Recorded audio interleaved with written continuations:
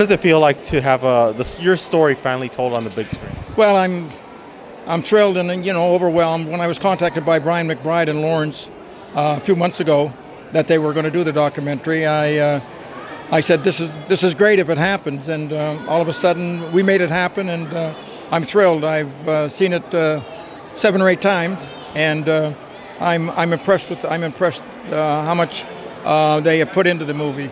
It's about time somebody tells a story of Willie O'Ree. I worked with him with the NHL. How amazing was it to tell his story and the story of his life? Telling Willie's story was a true privilege. A lot of people have tried to tell Willie's story over the years, but it never really materialized. And when I had this opportunity in 2018, I felt like something was happening, like there was this movement to get him into the Hall of Fame. And also, he's still working, he's still alive.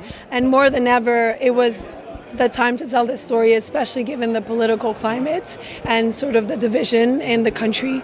And Willie's just an inspiration and a hero, and we need to know about him. It's amazing, in the film it's all about representation. Willie represents what it means to be someone of color playing hockey and breaking a lot of barriers. And the fact that for the past 20 years he's been traveling across North America talking to kids has made a huge difference. And his legacy is bigger than just breaking the color barrier.